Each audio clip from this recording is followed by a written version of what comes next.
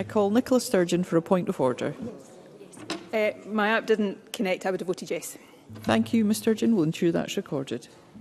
Nicola Sturgeon. Does the First Minister agree that to keep the promise, the significant progress that has already been made does need to continue and now intensify? In particular, does he agree that the Whole Family Wellbeing Fund is absolutely essential to provide the funding to transform services so that families are better supported and fewer young people then need to enter care in the first place? And to that end, will he give a commitment that this fund will be delivered in full and that it will be fully invested to improve the lives of the young people, present and future, to whom that promise has been made? First Minister. Absolutely. First and foremost, can I recognise that there frankly would not be a promise if it wasn't for the efforts of the former First Minister, of Nicola Sturgeon. Thank you, Ms Chapman. I now call on Nicola Sturgeon to be followed by Maurice Golding. Ms Sturgeon.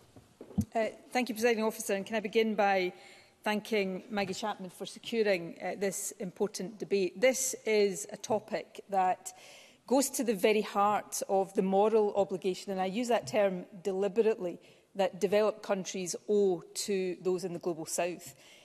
The devastating effects of climate change are now impossible for any politician, bar the mendacious, to deny or ignore. Here in Scotland, of course, as Maggie Chapman has just reflected on, Storm Babet has just delivered a tragic reminder that these impacts are now being felt everywhere, and my thoughts are also with those affected. But though global, the impacts do fall most acutely and massively disproportionately on countries that have done least to cause climate change, countries that are already poorer and less equipped to deal with the consequences of the emissions that have fuelled the prosperity of those of us in the developed world. For example, the carbon emissions of countries in East Africa are negligible in a global context, and yet human-induced climate change has contributed to drought and famine there, a hunger crisis that earlier this year was estimated to be claiming 2 lives every single minute. Finance provided by rich countries to help the poorest deal with climate change is woefully inadequate. Shamefully, the much-lauded $100 million a year commitment, first made 14 years ago, has still not been delivered in full.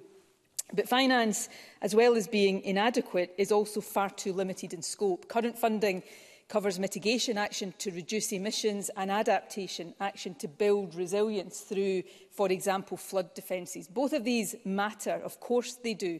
They are hugely important. But not covered at all at this stage is the loss and damage being wrought by the impacts of climate change that are of a type and scale that can no longer be mitigated or adapted to. These impacts are already causing loss of life, loss of livelihoods and enforced changes to how and where people live, and they are doing so on a truly massive scale. Now, countries and individuals across the Global South have been campaigning for explicit recognition of and recompense for loss and damage for 30 years. And yet it was only at COP26 in Glasgow that the first glimmer of a breakthrough was made. I am very proud that Scotland played its part, becoming the first developed country in the world to pledge funding for loss and damage. Momentum continued last year at COP27 in Egypt, with agreement to set up a dedicated fund and the establishment of a transitional committee to agree the detail. Again, Scotland was at the forefront of efforts to make that progress. However, it will be at COP28 in Dubai in just a few weeks' time that we will know if these promises are to be honoured, indeed if it is any longer possible to expect Global South countries to keep faith with the multilateral process at all. I hope for the best, but already fear the worst. By all accounts, progress in the Transitional Committee is nowhere near where it should be. So in the short time I have today, I simply want to add my voice to those demanding true climate justice. COP28 must ensure that the Loss and Damage Fund becomes operational without delay. It must be open to all developing countries. The finance it offers must be additional to that already available for mitigation and adaptation. It must be in the form of grants, not loans. To deepen the indebtedness of developing countries would not address injustice, it would compound it. And it must cover the full range of the loss and damages being suffered. That means not just the impacts of sudden events like floods and storms, but also slow onset climatic changes, and also not just economic loss, like damage to infrastructure, but non-economic loss of life, culture and heritage. My final call, Presiding Officer, before I conclude, falls closer to home. I understand, probably more than most in this chamber, the financial pressures confronting government, but I do ask the Scottish Government to ensure that our overall Climate Justice Fund commitment for this Parliament, increased during COP26, is delivered in full. And that as a bare minimum, and I stress bare minimum, we honour in full the world-leading commitments made to loss and damage funding. This is a matter of basic justice. It's the obligation we owe to those in the Global South paying the price of our prosperity. I hope Scotland continues to lead the way. I now call on Nicola Sturgeon to be followed by Cara Mockin. Ms Sturgeon. Thank you, Presiding Officer. This is my first speech here solely as the MSP for Glasgow South Side. And it's also the first programme for government in 17 years that I've not been involved in as either First Minister or Deputy First Minister. So to say that my perspective on politics has altered would be something of an understatement. Certain things look different, perhaps a bit clearer, in fact, from here than from the trenches of the political front line, and I'll perhaps return to that later. Firstly, though, straight to yesterday's programme for government. I enthusiastically commend it. I can't claim to be entirely objective, but in my view, it does strike the right balance between building on progress and breaking new ground. Much has been said, of course, about the importance of the economy. Rightly, there can be no strong society without a strong, sustainable economy. However, the opposite, while just as true, has traditionally had less attention. It has been right, therefore, in my view, to address this, and I commend the First Minister for keeping the mission for a fairer society where everyone can contribute to and benefit from the fruits of the economy very firmly in vision.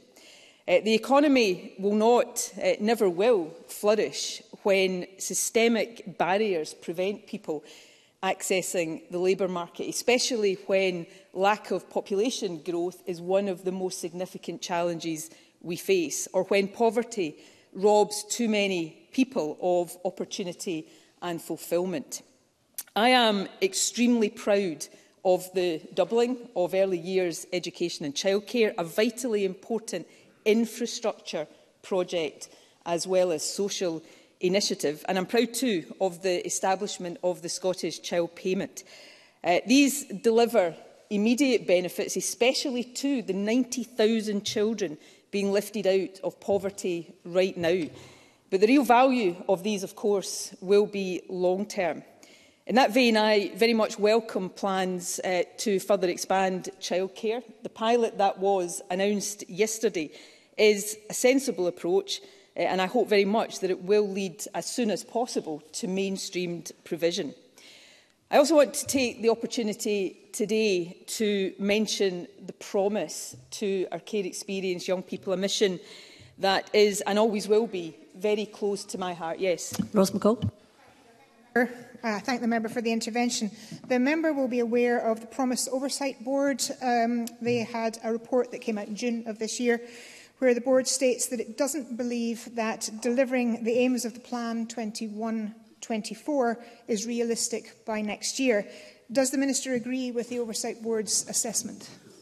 Nicola Sturgeon. I do believe that that is the case right now, but I don't believe that that is inevitably what has to be, which brings me exactly to the point I wanted to make. The promise is, and it always will be, a mission very close to my heart, and this is very relevant to the point the member raises.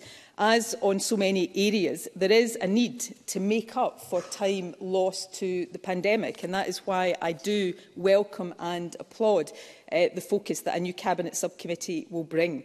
The promise is, of course, about improving the lives of young people in care, but we must also remember that it's about something else as well, supporting families better so that fewer young people need to go into care in the first place. And to that end, I look forward to hearing about progress in financing and implementing the critically important Whole Family Wellbeing Fund. The other aspect of the programme for government that merits... I'll take one more intervention. I thank the member for taking that intervention, and I recognise the contribution of the Whole Family Wellbeing Fund, but will the member recognise then that 18 months into the pilot in Glasgow, not a penny has been commissioned yet, and there are organisations like the Govan Help who are critical in delivering these services who really need some of that money?